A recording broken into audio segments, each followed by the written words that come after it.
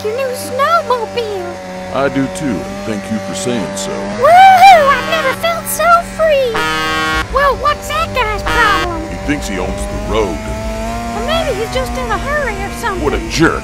I'm never moving over. Maybe his wife is in the cab of the truck and she's about to have a baby. This is what I was talking about earlier. All these jerks in the world thinking they can just do whatever they want. Well, maybe he just got a call from his mom and just found out that his dad is really sick and he's trying to hurry home. Whatever happened to common courtesy, you know? Whatever happened to having respect for your fellow human? You know what I'm saying?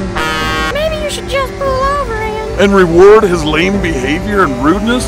Yeah, alright. Well, what are you gonna do then? Get ready. I'm gonna count to 6 and then I'm gonna slam on my brakes. Wait, what? 1, 2, 3, 4. I don't think you thought this through. Yeah, he's gonna lock up his brakes and crash. Right into us, are you nuts? I'm talking to a paper bag. Well, that is true, but I still think your plan sucks. Yeah, well, what's your plan then? See, this is way better than crashing in the snow. Yeah, I guess it is.